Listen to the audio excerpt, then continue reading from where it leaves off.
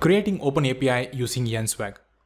As I mentioned before, we have got two approaches when you want to expose documentation for your web API project. One is using the Swashbuckle that we have seen in the past two sections, and next is using NSwag. This is just another package that is going to be extremely similar to that of Swashbuckle. Let's see about configuring and installing NSwag in your web API project in this section. Let us look at some of the topics we are going to cover in this section. First, we need to see how to install NSwag to your web API project. Just like Swashbuckle, the package is going to be quite similar. There should be one package and we need to install to your web API project. Let's cover that in the install NSwag lesson. Once you are done with that, the next step is to configure the NSwag to your web API projects. Again, it's going to be just a couple of simple statements to add to the request pipeline and the configure services. Let's cover that in the configure NSwag lesson. Finally, we have the Swagger UI. In this lesson at Swagger UI, we will see the list of commands that you need to add so that you can expose NSwag through the Swagger UI commands. Let's cover that at Swagger UI lesson. So let's get started with the first topic of installing NSwag to your cms.webapi project. In this lesson, we will look at how to install NSwag to your web API project. Note that this is an alternate to Swashbuckle that we have used in previous sections. As part of installing NSwag, it involves three different steps. In step 1, you will install the NSwag package manager. Just like the way you had installed aspnetcore.swashbuckle related packages, to use NSwag in your ASP.NET Core Web API project, you install the respective package. Once you have done with the step 1, you go ahead and configure NSwag in your Web API project. You do this so that you can configure the middleware as well as the request pipeline for your API endpoints. Once you have done the configuration part, the final is to add the Swagger related details such as generation of Swagger document and adding the Swagger UI to the request pipeline. Once you have completed these three steps, then your web API project is ready to generate the documentations in the OpenAPI format. Let's see how we can do all these three steps one after the other. Next, let's go on and install NSwag package to our web API project. To do this, I'm going to use the NuGet package manager extension and click on add package and followed by giving the text as NSwag. Once you enter the term and then search for it, again similar to the way we have seen before, it's going to show you multiple packages. We have nswag.core, annotations, netcore, generation and so on. What we are interested here is this specific extension, namely nswag.aspnetcore. This is going to provide you all the details required to generate the documentation for your web API project. Let's select that and select the most latest version followed by the specific project. Once done, it's going to get added. Let's do the restore. You can see that we have added nswag.aspnetcore into our current web API project. As a next step, we need to go and configure this in our current web API endpoints. Let's see how to do it in the next lesson. Step 2. Configure NSwag. In this step, let's go ahead and configure the NSwag that was installed to our web API project. Before going further, I would like to stress about one specific point. Here we get the warning that there is an ambiguous between the usage of ASP.NET Core, the usage of Swagger. The reason being we have both Swashbuckle as well as NSwag added to our project. So this creates an ambiguity. So I have made this because I want to show you how to use NSwag at the same time Swashbuckle as well. But in the real-time world, you are going to use either Swashbuckle or NSwag. So for now, for this demo, what I'm going to do is I will just comment out the part which is related to Swashbuckle so that you can see it as a reference when you are seeing this code. So to do this, first I'm going to the CS project. We have added the package reference of Swashbuckle ASP.NET Core. Let's comment it out and then go back to startup.cs. Here we have added it using add swagger gen. So let's go and comment that part as well. And then we go to the configure method and then comment out the couple of lines that we added to request pipeline additions. So once we have done this, then it should be good. Okay, looks like we missed it. Let's comment out these parts as well. Okay, so this should be good enough. So then check the warnings. So we don't have any warnings. So later, if you want to use a swashbuckle, then you can uncomment out those lines. Of course, at that point, you need to comment NSwag. This is just for understanding the usage of both these packages. Now, having removed the swashbuckle related code, let's go and configure NSwag in this application. So first step we have already done. We have installed the package nswag.aspnetcore.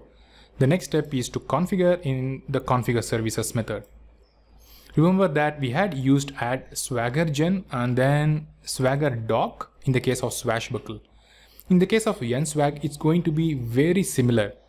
The only difference is the corresponding function name or the parameter that is being used in case of NSwag. Otherwise, the functionality remains the same. Like you are going to pass the same set of titles, versions, descriptions, and so on. Let's do that one after the other. First, to add, we need to use services.add OpenAPI document. You use add OpenAPI document method to add NSwag to the service collection. Once you do this, then it's going to expose all the API endpoints in the OpenAPI document. But we don't want to stop there. We want to include more details as much as possible, just the way we did for the Swagger. Similarly, we had used swagger_doc. I'm going to use a related term for this. Let's start with the document name. Remember that in the case of Swagger, we had used v1 as a document name in the case of swashbuckle. But in the case of NSwag, you need to explicitly mention the document name using the document name property. Let's give the value default as v1, just version 1. Next, to add the API meta details such as the versions, descriptions, license, and the contact details, you need to use post process. So this is going to hold all the metadata details of the API. So for this, we use the lambda expressions and we define the method just like the way we did before. The only difference being all these are exposed as part of the doc variable here. So doc.info.contact, license, terms of service, title, and version. So all these are exposed in this specific parameter called info. So we need to pass all the details one after the other using this specific parameter. Let's start with the version as v1. Next we have doc.info.title is going to be CMS OpenAPI. Next,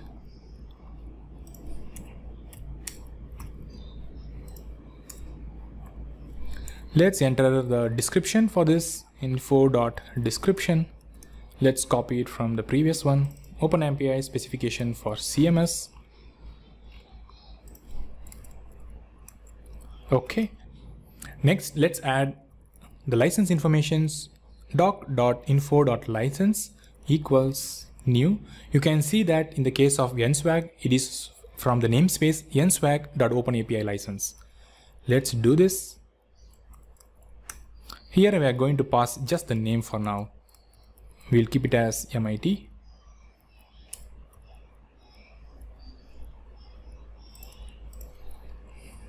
Next we have doc.contact informations that is going to be part of info.contact.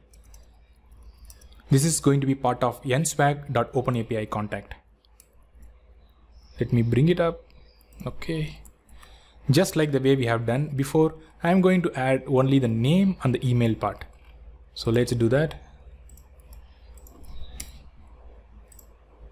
Okay, so this should do the initial settings for this. So we have added all the basic details such as the document name and the meta details such as the version, title, descriptions, and so on. So this completes the part of configuring the configure services. And the next step here it do is to add the NSwag to the request pipeline. So for this, we go to the configure method. Let's do it app.useOpenAPI. So this is going to expose your NSwag endpoint to the request pipeline.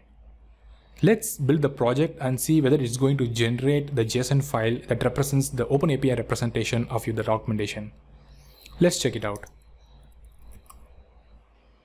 So the project has been built, but looks like we have got one error.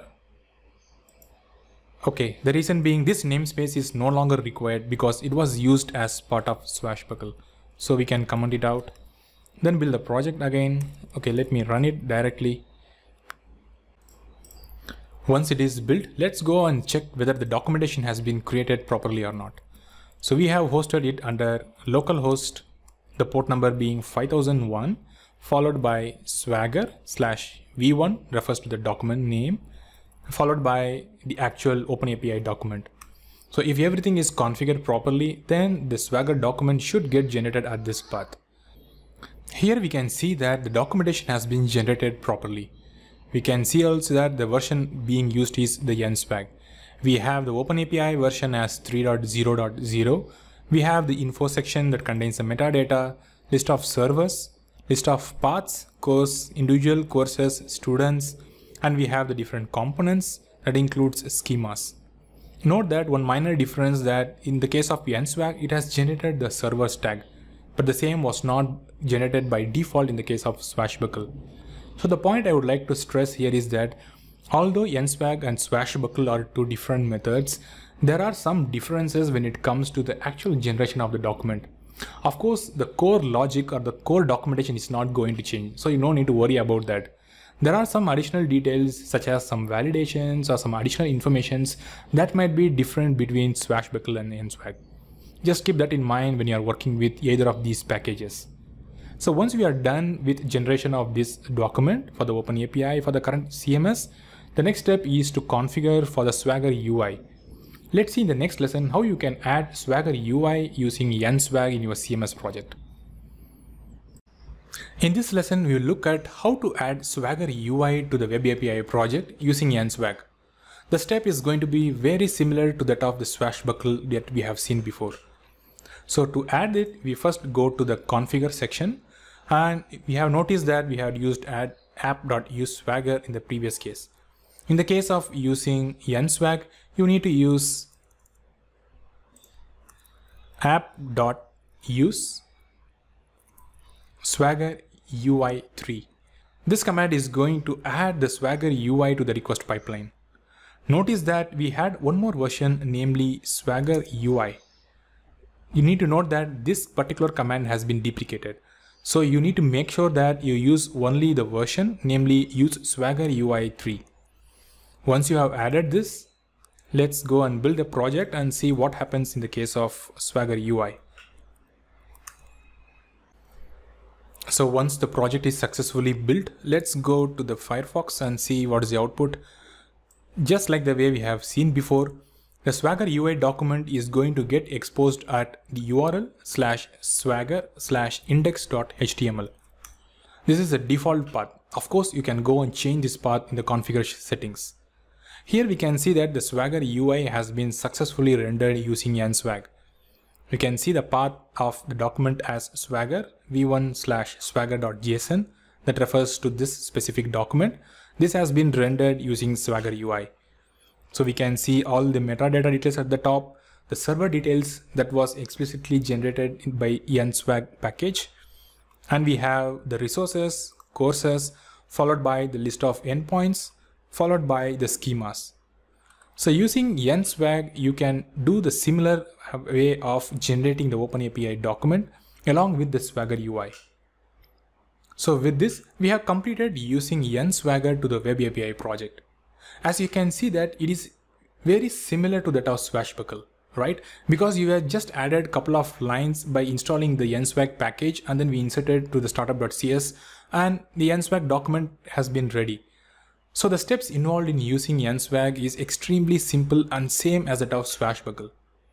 Now you might be having one question whether to use Swashbuckle or NSwag to your project. To be frank, it's going to be a personal preference because various companies has different policies, such as they might have some existing webapi projects where they have used these Swashbuckle before. In such case, you don't have choice, you can just go ahead and use a Swashbuckle. If you are going to start from scratch, then you can pick either Swashbuckle or NSwag. Currently, Swashbuckle seems to be the most popular option among all the API developers because it has got good support and it provides various feature sets. So Swashbuckle is a good option. In case you want to use NSwag because it provides some additional details, or you want to stick with NSwag for specific features, you can still do so, because the core documentation is going to be the same in the case of Swashbuckle as well as NSwag. So pick the choice of which package you want to use and get started with documenting your Web API projects. Let us summarize some of the key points you had learned in this section, creating OpenAPI using NSwag. In the first lesson, namely install NSwag, you learned that you need to use nswag.aspnetcore package to be added to your Web API project. This is going to provide you all the required details to expose the Web API functionality through the OpenAPI document. In the next lesson, configure NSwag, you will learn to configure using configure services and the configure method. Specifically, you need to use add OpenAPI document to add the NSwag to the service collection. You had used post process parameter to pass the OpenAPI metadata details. Next, in the configure method, you had used use OpenAPI to add the NSwag to the request pipeline. So using these two commands, you are able to generate the OpenAPI documentation. Finally, in the lesson add Swagger UI, you used app.use Swagger UI 3 command to add the Swagger UI to the request pipeline. With this, you are able to use the OpenAPI commands in the Swagger UI format. This is able to see all the commands generated with the documentations in the neat UI format. So far we have seen how to use NSwag as one of the package along with Swashbuckle as another package to generate these OpenAPI documentations. In the forthcoming sections, we will see how we can enhance these OpenAPI documents to add additional details. Those are going to make your life a lot easier because they are going to give you more helpful hints and comments throughout the documentation process. Let's look at one such tool called API Analyzers in the next section.